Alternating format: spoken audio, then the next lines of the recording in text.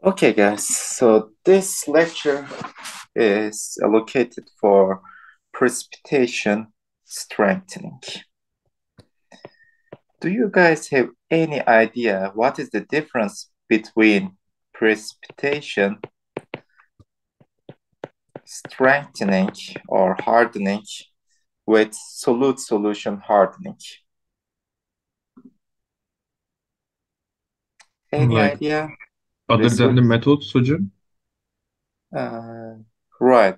Like what are the differences? So like in solid solution, we have alloying of two elements, and in precipitation hardening, for example, we heat up the aluminum and quench it. At the first, it doesn't like increase the hardness, but all like over time, it increases hardness with precipitates. That's the difference, I guess. You're recommending like we have temperature versus time. We increase the specimen's temperature, annihilate, decrease the temperature, we temperate, and decrease the temperature again. And during these stages, we create precipitations, right? Is that your answer, Isra? Like I don't know the exact process, but like I know it happens after quenching and over Mm-hmm. time, I guess. Good. So this is very good answer, and actually it's correct answer. With alloying, we create different particles. So let's divide particles into two. One is soft particles. For soft particles, they are coherent.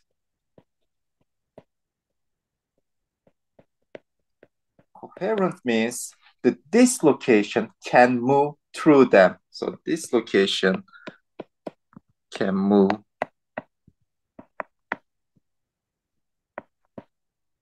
through them.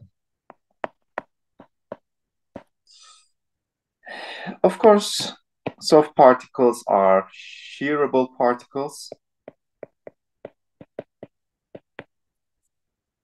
and they are weak particles.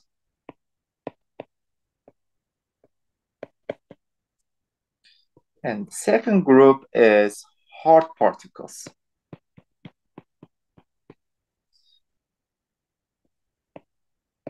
They are not coherent, they are incoherent. That means the dislocation cannot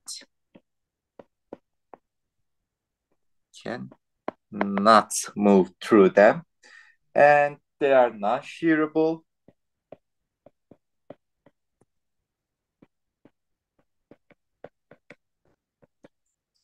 and they are hard. They are not weak, they are hard particles. So from solute solution strengthening to precipitation strengthening, actually we are changing the type of particle from soft to hard. We are changing particle or the strengthening methodology from coherent to incoherent.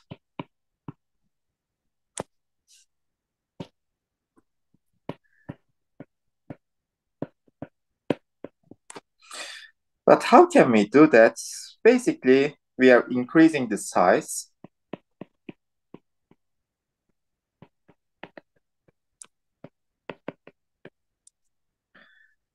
or we just increase the aging time as the result suggested.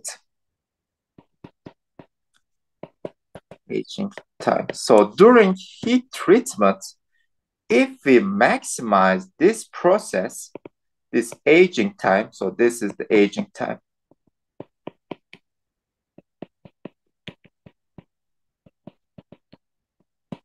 If we maximize the aging time, we create larger incoherent particles.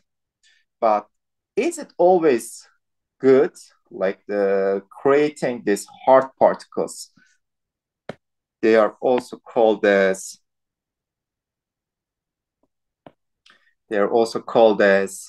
second phase or inclusions, right? Let me also write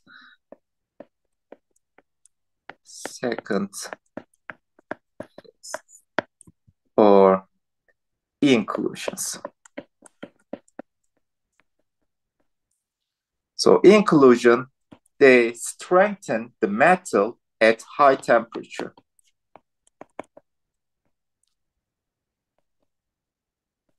And they are all ceramics. They are very brittle.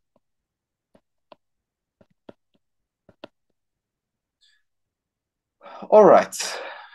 So the question is, how can dispersed particles influence the strength? What is the methodology? Actually, it's always same. Anything that blocks the movement of dislocation is a hardening mechanism, and the dispersed particle can increase the strength of a solid by impeding the dislocation motion, right? So the key thing is we have dislocation. If we impede the movement of dislocation, we have hardening. And the particles can be precipitates, and the precipitates are natural. Let me also write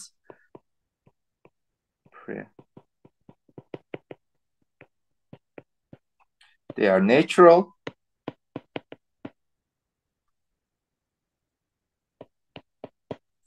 Or the particles, they can be also things like dispersed oxide or carbide particles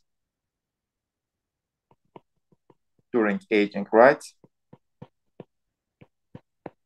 Dispersed oxide or carbide.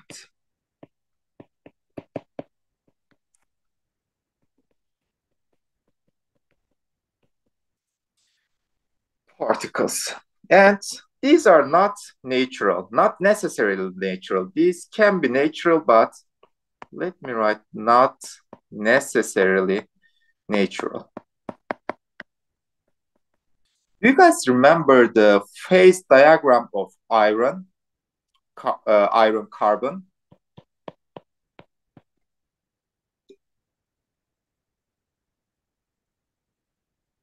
Anyone who remembers the phase diagram of iron carbon? Yes, hocam, we start with BCC, and as you heat up, it goes to like FCC, like Good. to At room pressurized. temperature, it is ferrite, right? It is alpha iron at room temperature.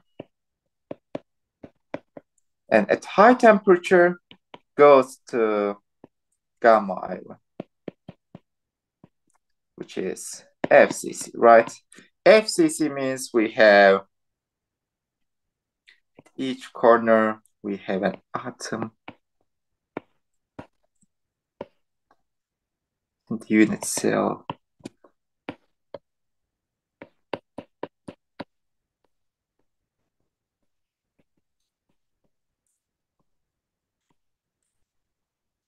In each phase, we have half an atom. And depending on the cooling time, we can have carbon at the octahedral or tetrahedral sites, which is called as body-centered tetragonal, BCT, right? But we also see after heat treatment, we see some cementite. What is the cementite? It is ferrite plus pearlite, hocam. It is iron 3 carbon, correct? So this is the large particle that we are talking about. like the dispersed oxide or the carbide. This is kind of precipitate, which also affects the strength of a material. So particle hardening is generally a more potent way to strengthen a material than solute solution hardening. It's more severe. Precipitates and this disportites are usually more effective barriers to dislocation penetration than single solutes because they are bigger, they are non-shearable. But the question is, do we always get hardening once we increase the size of these precipitates? So the question is basically what determines this degree of strengthening? Basically, we need to care about the particle size,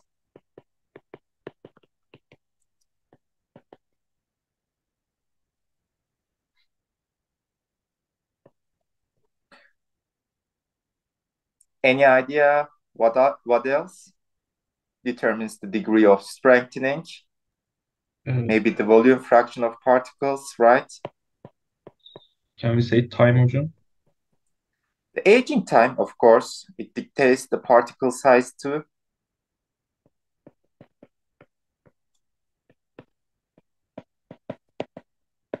Also the shape, right? Particle shape.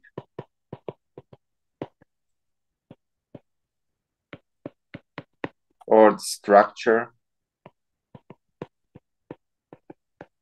of particle and the nature of the interface between the particle and the matrix. And these two, they dictate the mean particle spacing. Mean particle spacing, we call it L. I'll show you the L. So let's say we have different particles here, here, here. I'm just putting them randomly. And we have dislocation. These particles pins the dislocation. Dislocation wants to move, but the particles pin the dislocation. Suppose we have dislocation here. It's moving this way, and the particle pins the dislocation line. The L is just the distance between two particles. This is the distance L. Also, we have several angles. For example, here, normal to the dislocation line, we have an angle. Let's call it theta C. And this guy right here, let's call it coherent particle C prime. So these are very strong obstacles.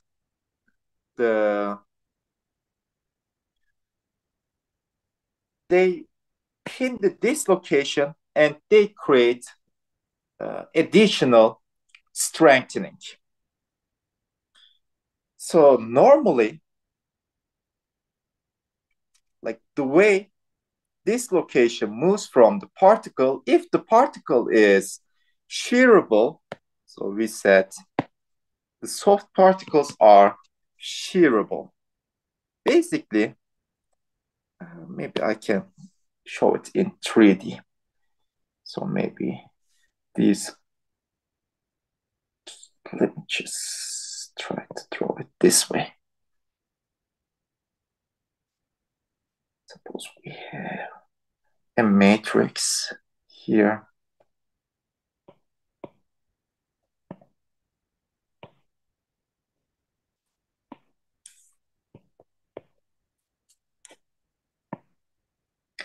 And the dislocation is moving through them. So let's say the dislocation moves like this. Once the dislocation moves from this particle, it can shear the particle. That means from the top, shear the particle like this, then it cuts the upper part of the particle, then the remaining part is here.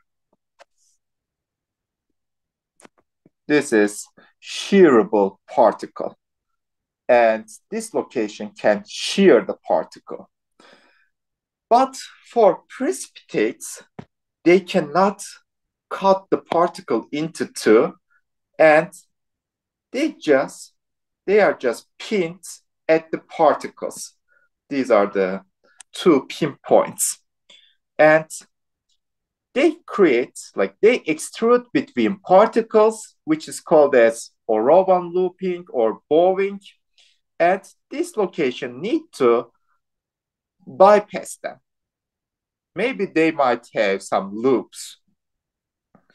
So again, if we go to this representation, if we have particles here, let me call, if these are non-shearable particles, precipitate particles, the dislocation will behave like this.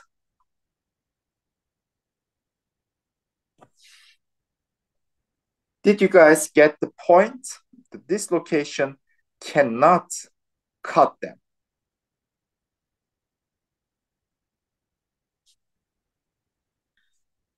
All right, so if that is the case, so here we have some force.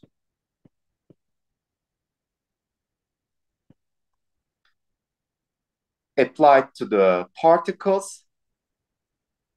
Of course, if we have action, we will have some reaction from the particles, from the precipitates. So this is basic static, let's call it, the tension of particles, T. How can we calculate the force if we apply some shear force? What is the formula of shear force and the shear stress?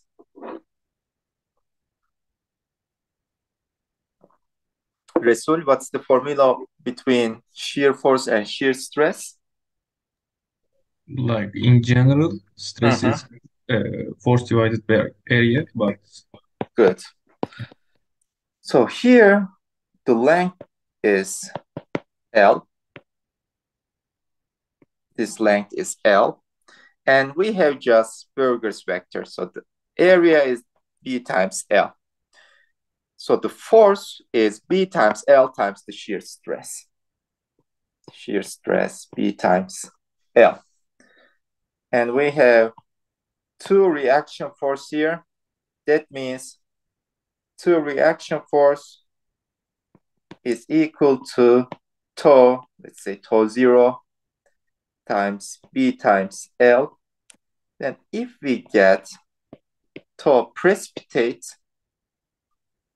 that is the stress on precipitate that is derived from line tension. Tau precipitate is equal to 2 times this reaction force times B times L, which is more or less equal to some constant G, B, L. So this is the formula that gives the stress on precipitates.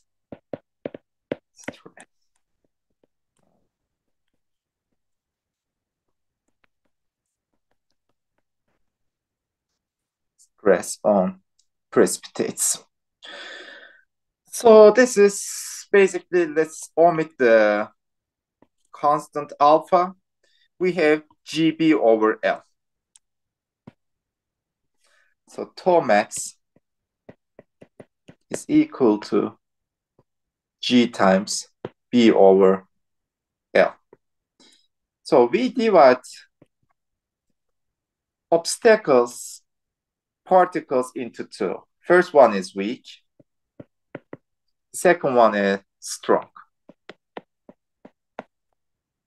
So for weak particles, we have solute solution strengthening, or let's say another term is Friedel cutting. Friedel cutting is just if we shear the particles, if we can cut the particles. If we cannot pin the particles by precipitates.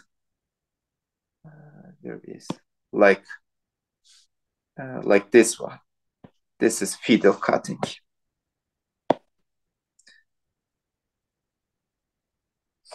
But the strong particles, we have O1 looping. We cannot cut the particles. But the interesting thing is, if you plot the additional shear stress or strength with respect to the size of particles, we will see that in this region with weak particles, weak precipitates, we will have additional hardening. But after we go to the overage incoherent particles, we will decrease the strength. That means we have some critical size. That is why we need to care about this aging time. We don't want to go to O1 looping. We don't want to go to overage particles. We don't want to go to incoherent particles. We want to stay in the Friedel cutting region, coherent particles, and we want to minimize the negative effect of this precipitation hardening. That is why this is your role to decide the aging time, and you want to stay on the left-hand side of this region. So if you wait too long, you will lose some strength of your material due to precipitation hardening. That means like this aging also affects the particle distribution, the properties of particles, and other like structure, shape, volume, and size. Any questions so far?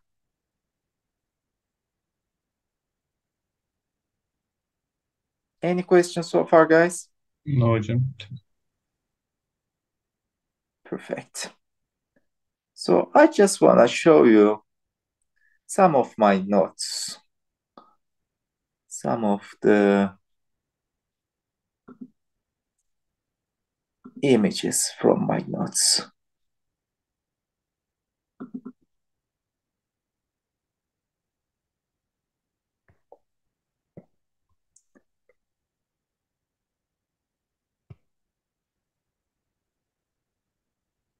All right. So shearable particles, non-shearable particles, big particles, small particles, strong particles, incoherent particles, or coherent particles. So is this particle shearable or non-shearable? Is it coherent or incoherent particle?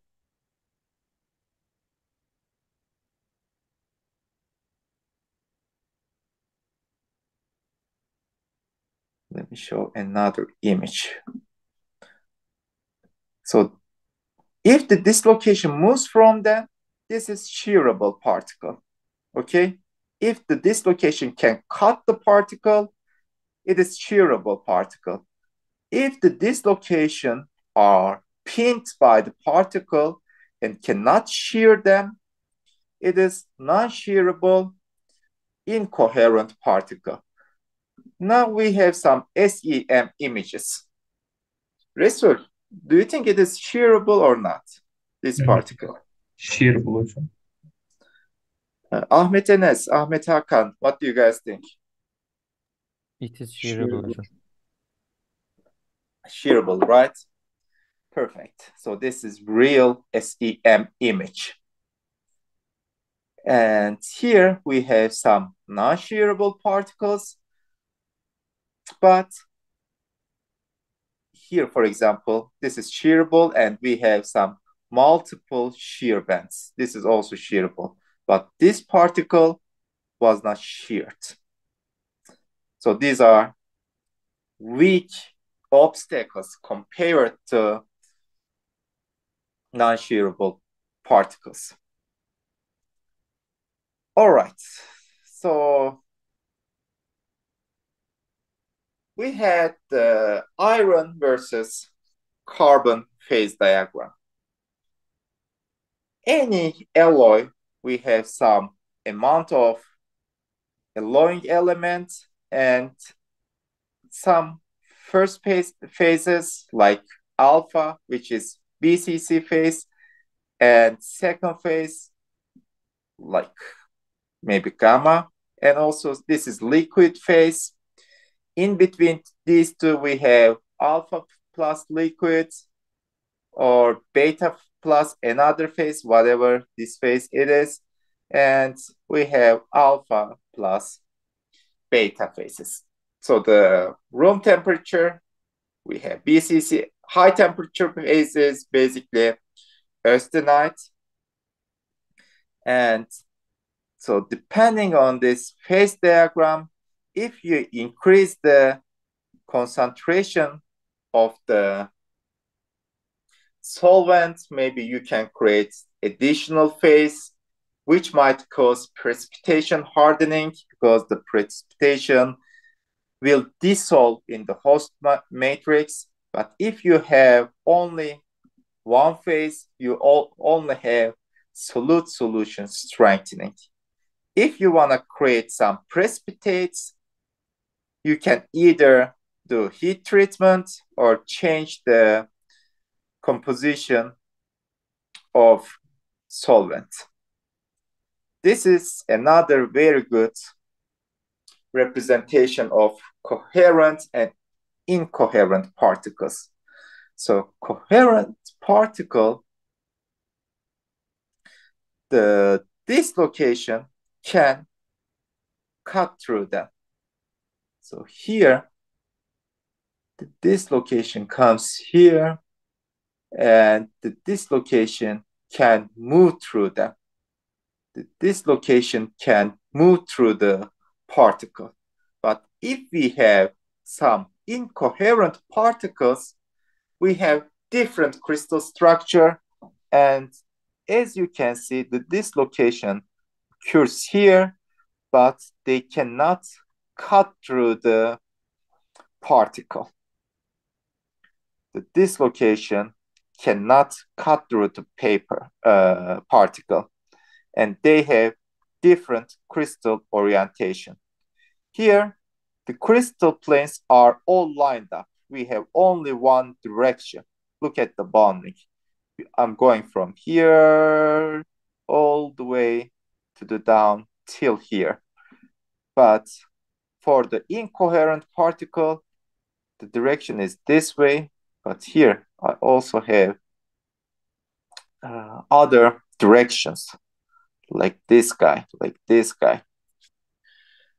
And semi-coherent is most of the crystal planes are aligned, they are lined up, but in between, we might see some incoherency.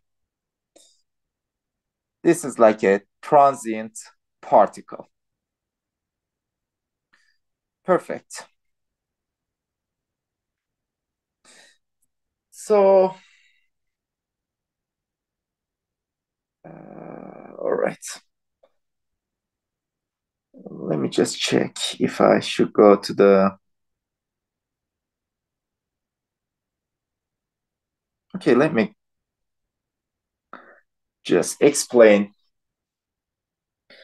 through this way. So, like dislocations, like solute solution, precipitates can also have stress fields. And once the dislocation stress fields interact with the stress field of this precipitates, we will have some repulsing or attractive field. So if the tensile stress fields of the dislocation interact with the compressive stress field of the precipitates, we have some repulsion. Maybe the precipitate might shield the stress field because they are repelling each other and increase the speed of dislocation. But most of the case, precipitates cannot do that. The stress fields, the dislocation will interact with the stress field surrounding coherent particles in the same way that they do with the stress field around the solute atoms, like the solute solution hardening. They mostly pin dislocations, and the dislocations cannot cut through them. Therefore, they block the movement of dislocation. But what is the coherence strain? So how can we calculate the coherent particles and the stress field around the coherent particles? We said the tensile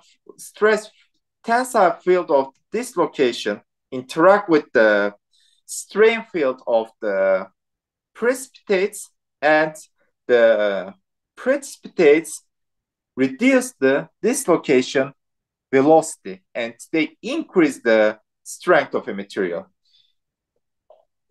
And the result shear stress can be calculated through this formula.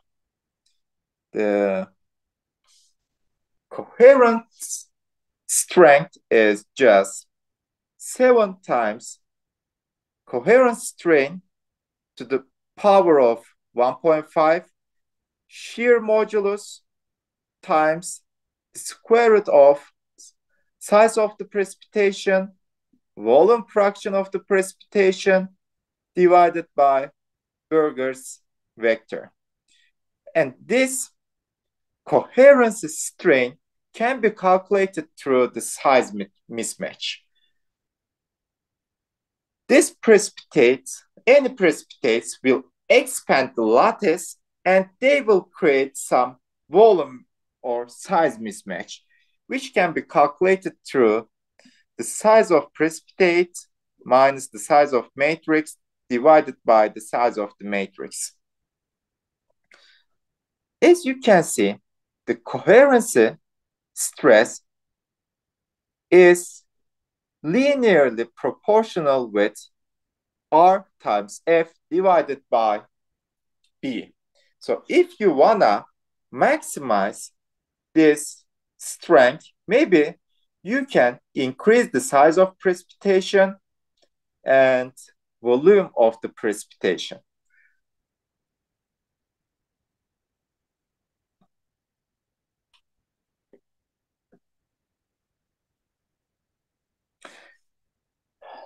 So the mismatch I'm talking about is this.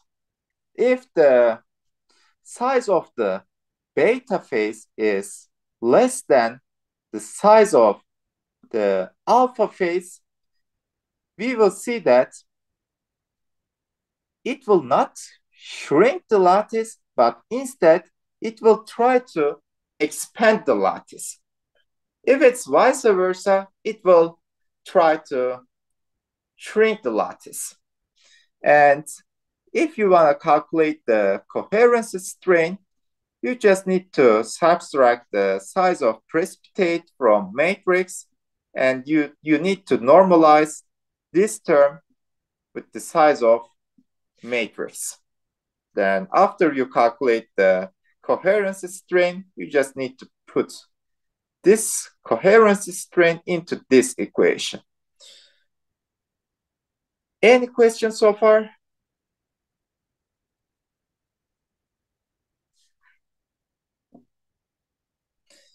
If not, let's stop at this point. Let's give a 5 minutes break, and after the break, we will continue. Mehmet, you can just stop. All right, guys. Any questions so far? No. So we've seen that the coherence strain is linearly proportional with the size of precipitation, volume fraction of the precipitates, but it is inversely proportional with the Burgers vector. Of course, this is for coherent particles. We are firstly talking about the fiddle cutting, not Oravan looping. This is for coherent particles, and we've seen how to calculate the mismatch between the particles and the lattice itself. So if you remember the solute solution strengthening, we have different mismatch, for example, size mismatch. Another mismatch was the modulus mismatch, right? We have some short order interactions and long range interactions, depending on how sensitive they are with the temperature. And another mismatch between precipitation and the host is modulus. So when a precipitate has a shear modulus, which is different than the matrix modulus, we will have some mismatch, and the line tension is affected by this modulus mismatch. It is basically the same methodology, same idea that we discussed in solute solution hardening.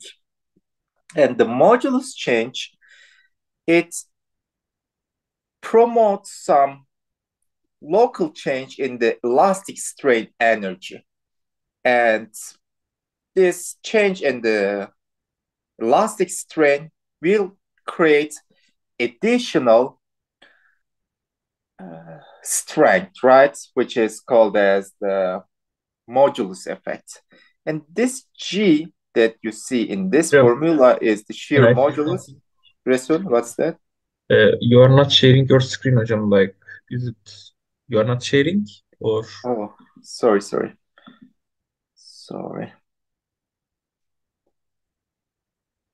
All right.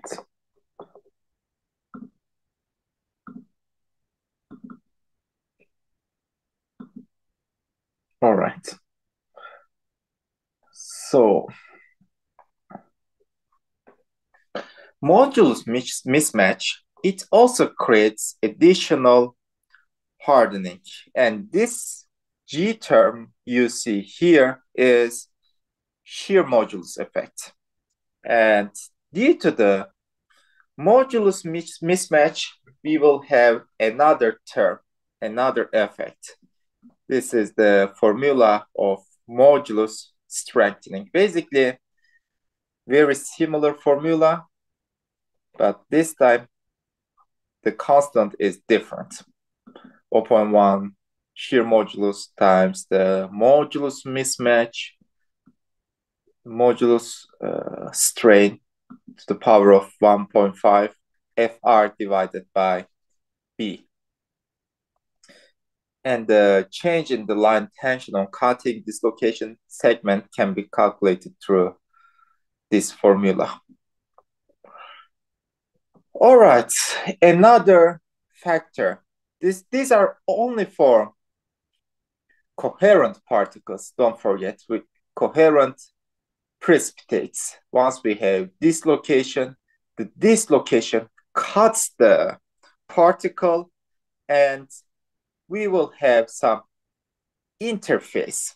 And this surface energy of new interface is different than the previous interface. And we need to do some work to produce the new surface energy, and the strengthening to produce this surface is called as chemical strengthening. And the additional stress for chemical strengthening can be calculated through 2 times G times chemical strength to the power of 1.5 square root FR over B. But so it doesn't play very important role once you compare this mechanism, this effect, with other effect.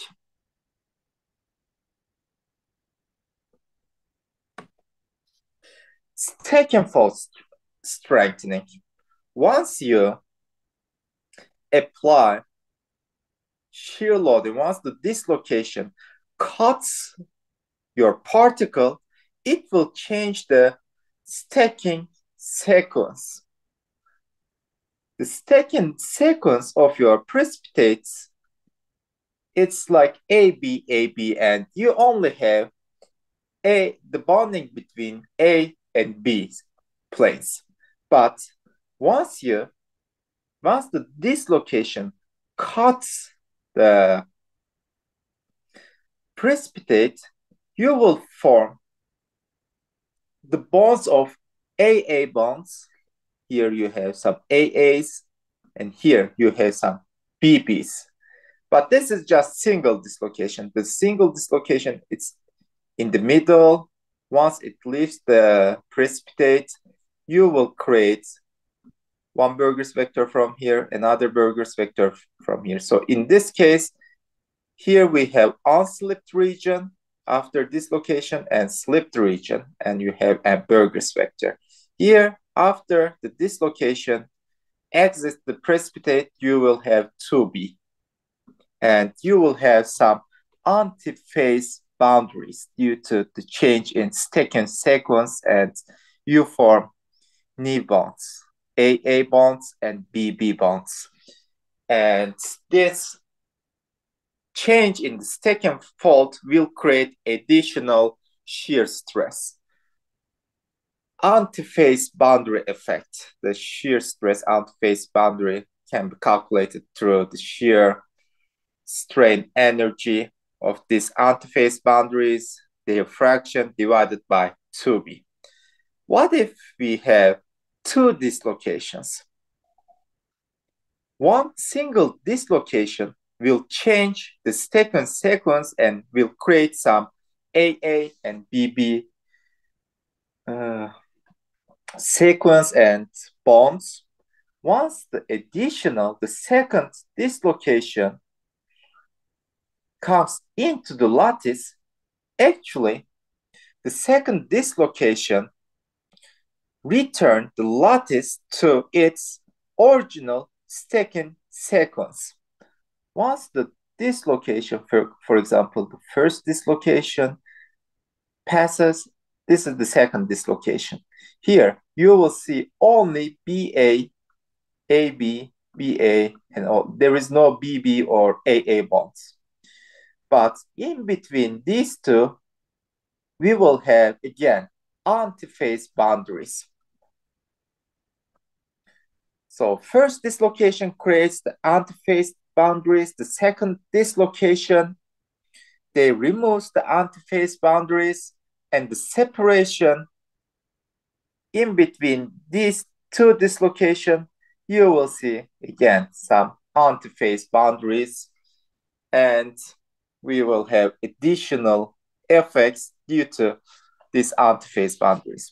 All right, you have one dislocation, let's say an edge dislocation. Edge dislocation will decompose into 2 parts, 2 segments, 2 Shockley partials.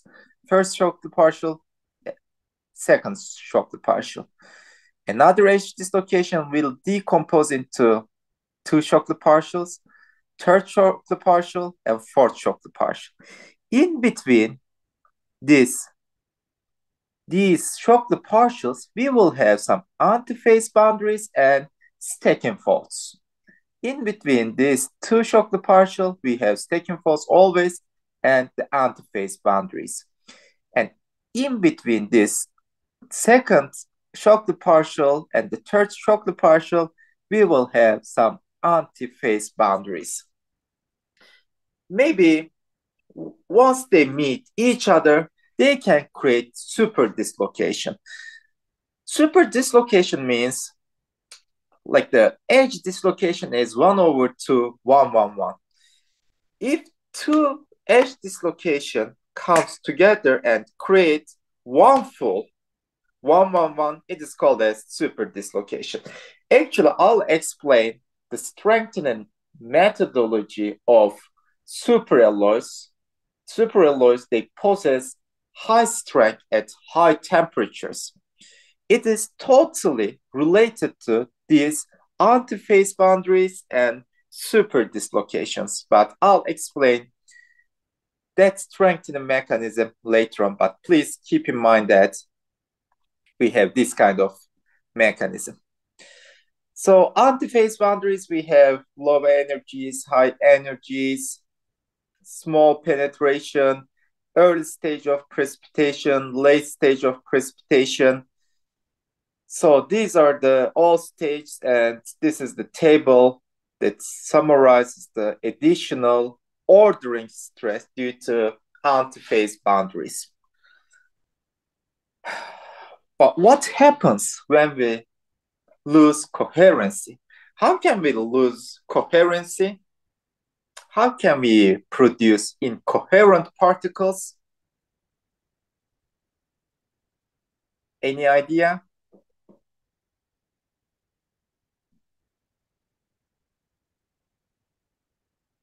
Actually, Like we told it increasing the before. particle size. Say it again. Increasing the particle size, maybe. But how can we increase the size of particle? Think about the first class. We discussed it before.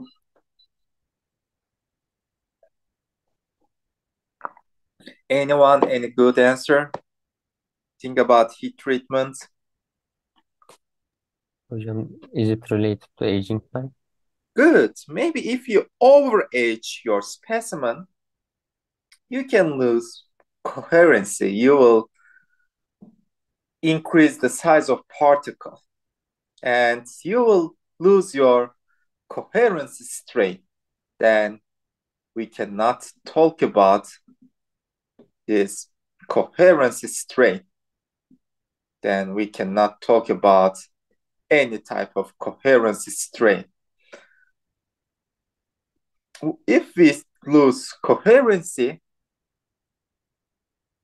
we will form some Orowan looping. Like this. Here, this is just an SEM. We have precipitates and the dislocations, they loop around the precipitates. This is called as Orowan looping dislocation. We have precipitates and they create looping. This is just one pass, creates one loop. Once the second dislocation pass, it will create another loop like this, like this. All right, so if you recall the formula that we derived before, where is it? Like the force. All right. The area, so the shear stress is tau BL. We got this formula. How about for Orowan looping? Once we have Orowan looping, the shear stress required to cause bowing is given by tau is G times B over this distance, L minus 2R. But after we form this dislocation loop, you are decreasing this size and you are increasing the required shear stress for bowing. So this stress will increase after each loop forms around the particles because you are decreasing the separation distance between them.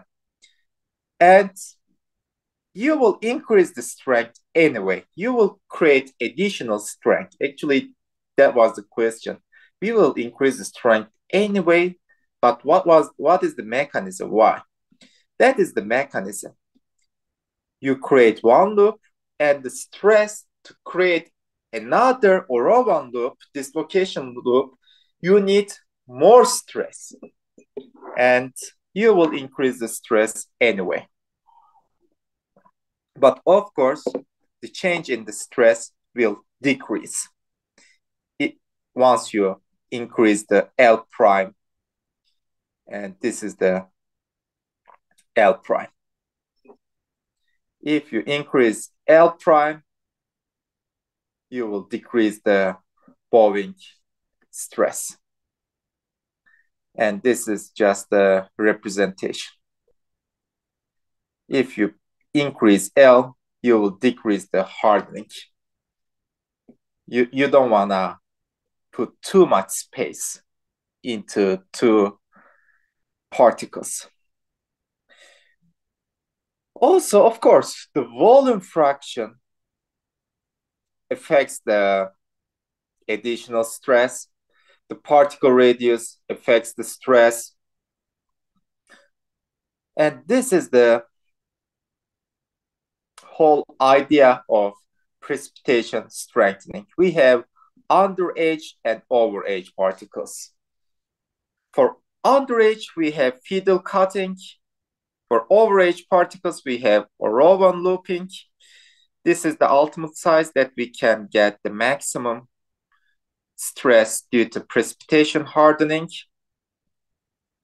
And yeah, if you increase the particle size, it becomes more difficult for cutting to occur. For here, this means additional stress. But if you increase it too much, you will reduce the coherency and you will start losing your additional strength. We just covered this. So if the mean spacing between the particles, which is L prime, increases, and it causes the shear stress to decrease, right? This graph right here. If you increase L prime, you will decrease the additional shear stress. So how about if you compare this mechanism with other mechanisms?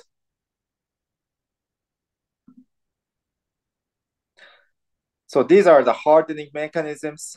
We covered the solute solution, and we've seen that the solute solution is linearly proportional with the square root of C. Think about aluminum with tin.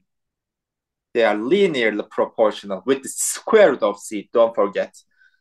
But for precipitates, we have weak precipitates, coherent particles. It is more or less same with solute solution. So their effect is weak. It's more or less similar to, maybe exactly similar to the mechanism as solute solution. But once we have large incoherent particles, the effect is very strong. The additional stress can be calculated through Orowan looping. And if you increase the spacing between them, you will lose some strength. And once you create looping, the dislocation loops, you will decrease the L prime. Once you decrease this distance, you will get additional hardening. So this is all about precipitation hardening. Any question, guys? Any questions so far? Maybe we can discuss. No question hocam. Ahmet, Enes, Ahmet Hakan, Ramazan Ünal. Any question? No hocam. If not, we can call it a day and I'll see you guys next week. See you hocam. Thank you. Thank you.